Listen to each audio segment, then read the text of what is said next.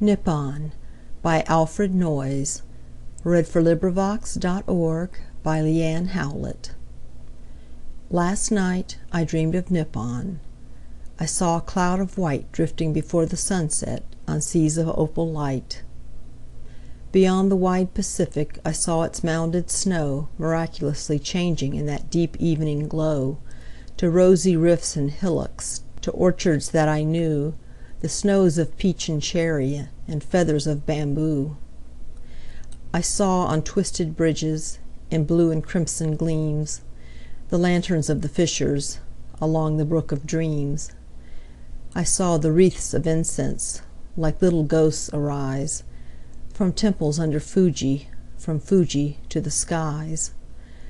I saw that fairy mountain. I watched it form and fade. No doubt the gods were smiling when Nippon Isle was made. End of poem. This recording is in the public domain.